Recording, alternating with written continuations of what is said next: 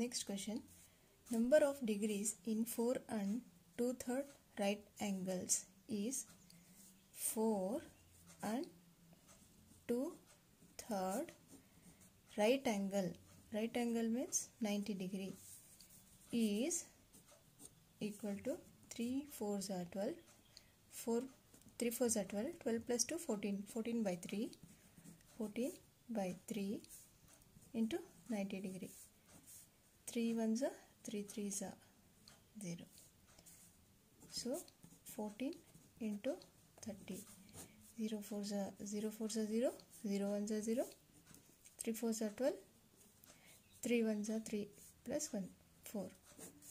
4 2 0 is the right answer. 420 is the right answer. Next question.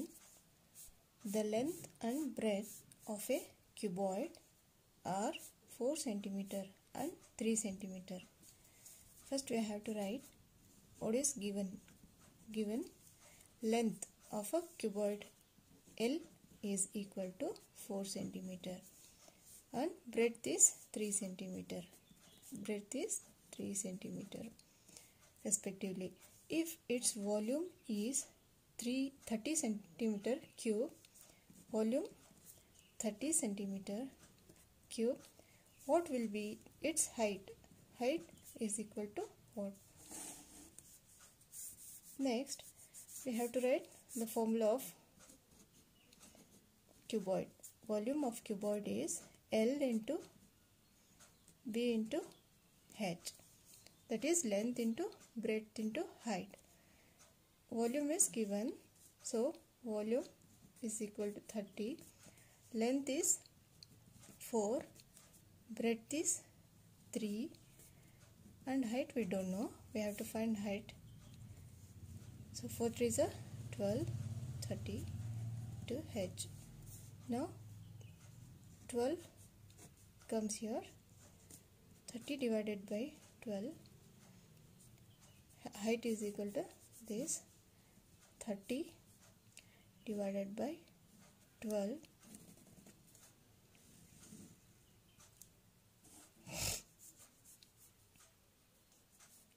12 2s are 24. 6. So, when we keep a point, 12 5s are 60. So, 2.5 H is equal to 2.5 centimeter. Option A 2.5 centimeter. Option B 5 centimeter. Option C 3 centimeter. Option 4 1.5 centimeter. Option A 2.5 centimeter is the right answer. Next question. The internal length, breadth and height of a rectangular box A are 20 cm, 18 cm and 15 cm respectively. ಇಲ್ಲಿ rectangular box ಅಂದರೆ ಏನು ಅನ್ಕೊಬೇಕು ನಾವು? Cuboid ಯಾವ ಶೇಪಲ್ಲಿ ಇರುತ್ತೆ? Rectangular ಶೇಪಲ್ಲಿ ಇರುತ್ತೆ cuboid. Square shape ಅಂತಂದರೆ ಸ್ಕ್ವೇರ್ ಬಾಕ್ಸ್ ಅಂತಂದರೆ ಕ್ಯೂಬು ಈ ಶೇಪಲ್ಲಿರುತ್ತೆ, square ಶೇಪಲ್ಲಿರುತ್ತೆ.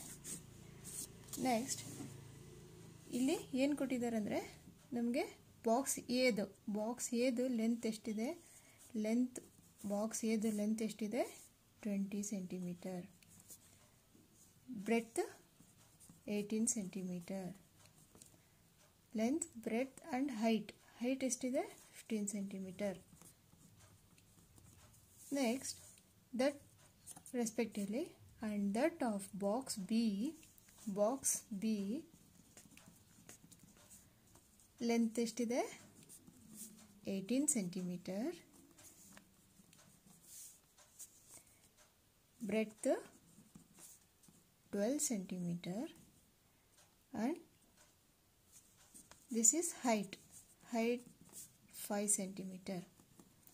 Box A, box B ದು ಇಷ್ಟು ಕೊಟ್ಟಿದ್ದಾರೆ. Given then the volume of box A is how many times that of box B. ಅಂದರೆ box ಬಿಗಿಂತ volume of box A ಎಷ್ಟು ಜಾಸ್ತಿ ಇದೆ ಅಂತ ನೋಡೋಣ. Next, volume of box A is equal to formula, cuboid formula, length into breadth into height. That is length 20 into 18 into 15. So when we multiply this, 20 into 18, 8 zeros are 0, 8 twos are 16, 1 zeros are 0, 1 twos are 2, 0, 6, 3, 360 into 15 into 15, 5 zeros are 0, 5 6 are 30, 5 3s are 15, 16 17 18, 1 zeros are 0, 1 6 are 6, 1 3s are 3, 0 0 4 3 4 5, 5400. ಇವಾಗ ಇದಕ್ಕೆ 5400 centimetre cube ಬರುತ್ತೆ. Next, volume of box B ಮಾಡೋಣ. Volume of box B, same formula, L into B into H. Box B length is 18 centimeter, breadth 12 centimeter, height is 5 centimeter. So 12 5s are 60. 60 into 18. 8 0 8s are 0, 0 1s are 0, 6 8s are 48, 6 1s are 6, 10, 1 0 8 0. 1 0 8 0 ಇದು volume of box B centimeter cube. 1080 centimeter cube. Next step, volume of box A divided by volume of box B equals volume of box A divided by volume of box B. Volume of box A is 5400 divided by volume of box B is 1080. ಇದನ್ನು divide ಮಾಡಿದ್ರೆ 5400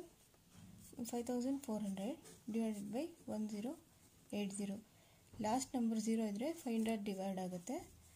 so 5 2s are 10, 5 1s are 5, 30, 5 6s are 30, 5 1s are 5, 5 8s are 40, 0. Next ಇಲ್ಲಿ 6 ಬಂದಿದೆ, 5ಇಂದ divide ಆಗಲ್ಲ. So 2 1s are 2, 2 8s are 16, 2 9s are 18, 0. ಇದು 3ಇಂದ divide ಆಗುತ್ತೆ. 3 9s are 18, 3 3s are 0. So 3 6 are 18, sorry, 3 6 are 18, 3 6 are 18, 3 3s are 9, 0, 6 1s are 6, 5s are 5 ಬಂದಿದೆ. ಇವಾಗ ಆಪ್ಷನ್ಸಲ್ಲಿ check ಮಾಡಿ ನೋಡೋಣ. 5 ಇದೆಯಾ ಆಪ್ಷನ್ಸಲ್ಲಿ? Option 2 5 is the right answer. So the volume of box A is 5 times that of volume of box B. Thank you for watching video. Please share with your friends and subscribe to my channel.